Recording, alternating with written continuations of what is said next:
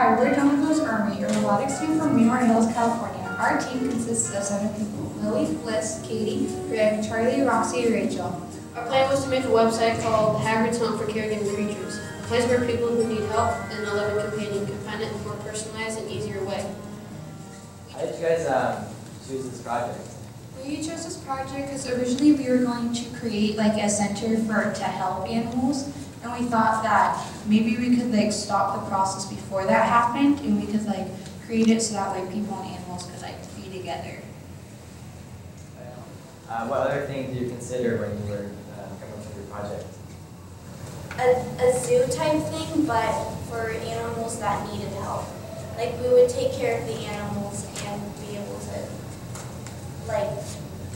allow them to get homes, but we decided that it'd be a better idea to have before they needed help, we would help them. Who did you present this to? Oh, can I take this one? Yeah, sure. Okay, we contacted several radio stations and what's it called?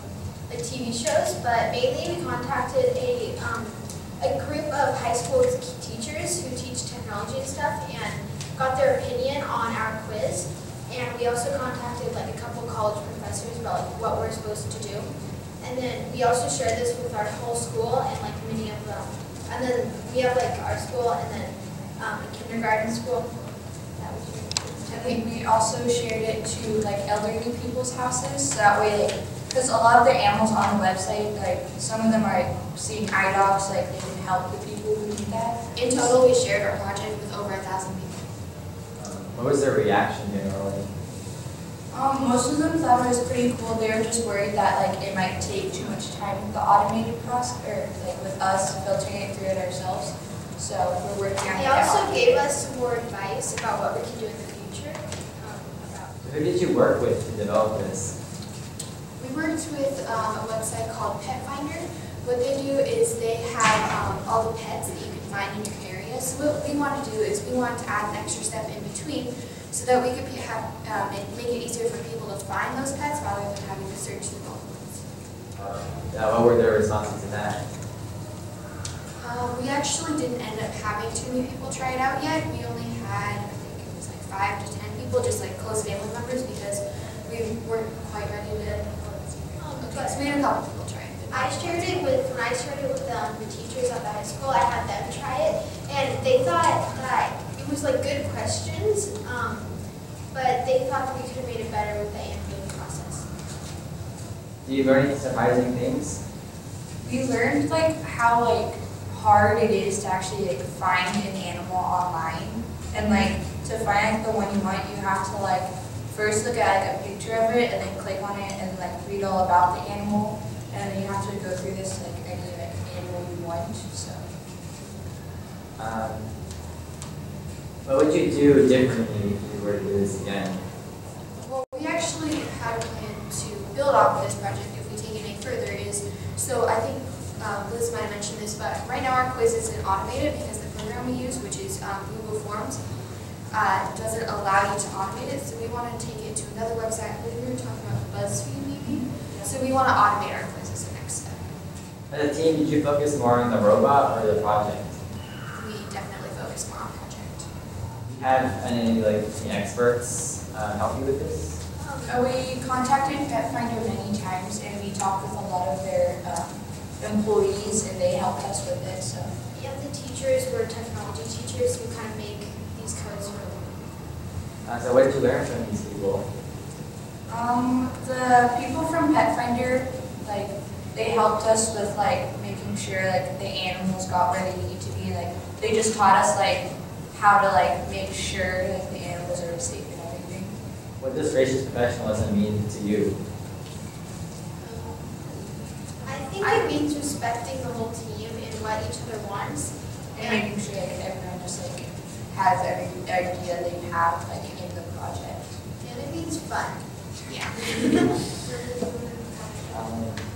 Well, to me, gracious professionalism means just being fair to other teams and being nice, making friends, because the robotic competition isn't all about the competition, it's also about learning and making more friends. So.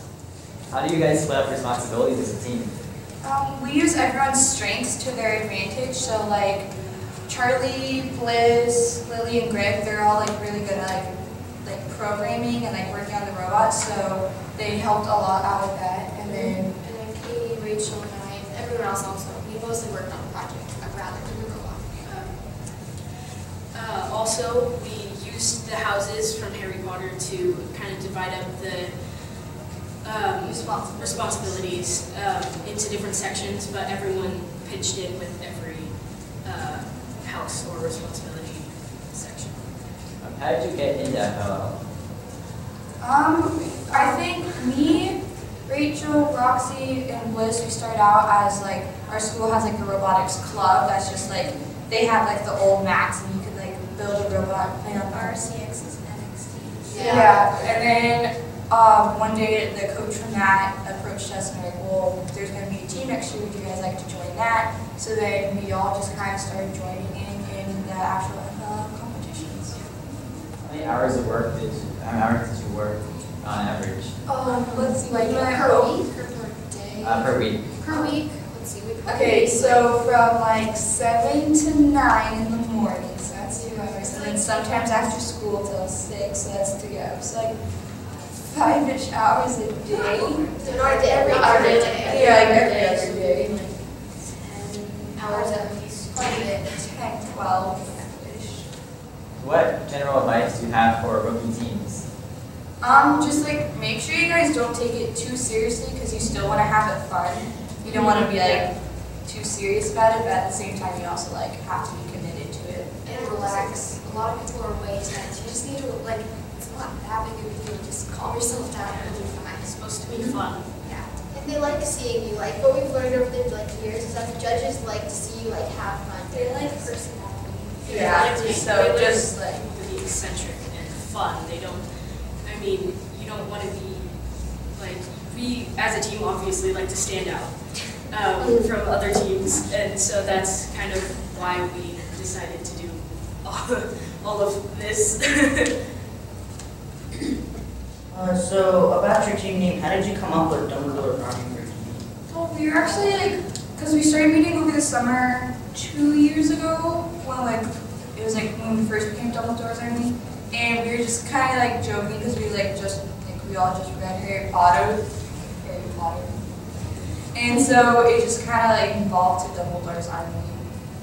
Because they were such a strong team, and it kind of represented something for a lot of people. Just, it meant something to us, but it also means, you know, we're strong and we stick together no matter what. So. Do you have a working prototype? Yes, we do. Yeah, we have a website. The homepage of our website, we just have a nice little sort of collage of animals here, and then a short piece of information. And if you scroll down a little bit, we have some featured pets that came from Pet Finder. We just have some that we thought people might be interested in. And then if you scroll down a little bit more, we have some information about our team. It just basically says like who we are and where we're from. And then even farther, you can contact us. It has our school and the days that we meet normally. It even has the location. And then you go back up to the top. You can click on Companion Quiz, which is up on the bar over here. And it takes you straight to our quiz, which is, it's technically a Google Forms quiz, but we have it embedded into our site. So you can take our quiz, and then if you fill it all out, and then hit down here, let's see if I can scroll down. Hit submit, then that allows us to look at your results, and then we can personally match you up with a pet. And that's our website. Do you have a team cheer? Yeah, kind of do. Yeah.